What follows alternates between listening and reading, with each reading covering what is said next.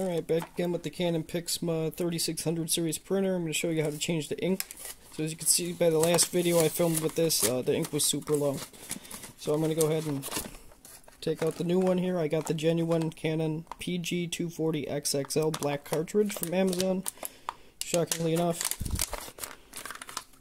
Go ahead, open it. I'm not going to take that tab off yet. So make sure the printer's on. And you go ahead and on this printer you pull out like that.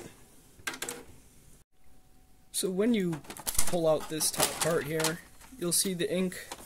This here should fall down. For some reason mine's just not doing it.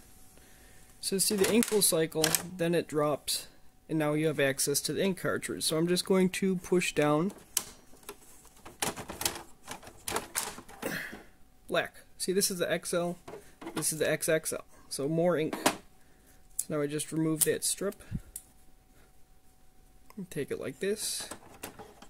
And put it in on an angle, and then it should just kind of click in there. So it seems like it's really in there, so I just move that up. Close that. Close this. And then go verify and make sure it's actually back at full ink. So, thanks for watching. Be careful not to touch that part, because then you get ink all over your hands.